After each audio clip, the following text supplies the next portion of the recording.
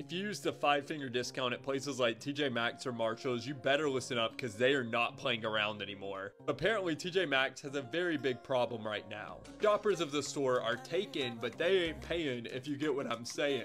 And the parent company of TJ Maxx has come up with a solution of all these people taken from their store. The solution is they're going to start equipping their employees with body cameras. Now, the parent company of TJ Maxx has already started this in certain other stores that they own, but this body cam change is now coming to TJ Maxx's across the nation. Now, the parent company that owns TJ Maxx also owns Marshalls, Home Goods, and some other stores, so you already know those stores are probably also going to make this change as well. The body cams are going to be worn by loss prevention associates that work at the store, and if you do decide to take from the store and you get caught on this body cam footage, the footage will be handed over to the police, and more than likely your face is going to be very visible in that footage, so y'all better start behaving in these stores. Now, other stores such as Dollar General are also having a problem with the 5-finger discount, but they've decided to try and tackle it in other ways, such as removing items that are frequently taken without payment, and they're also removing self-checkout from thousands of their stores. Can y'all please learn to behave, because I like the self-checkout.